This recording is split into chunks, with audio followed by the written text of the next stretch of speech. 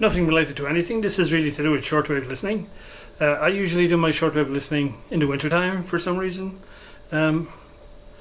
Always seems to be more enjoyable than when the weather is nice and hot and sunny. So I just got this guy. So this is my first adventure into software-defined radio.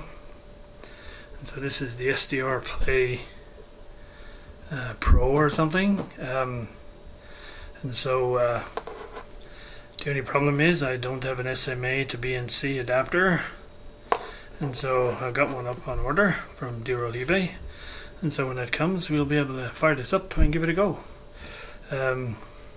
So yes, I mean, from what I've seen with the software, it's a world of difference between this SDR type listening and all the controls you have compared to a regular vintage radio, which is my normal way of shortwave listening. Anyway, more about this guy sometime later on.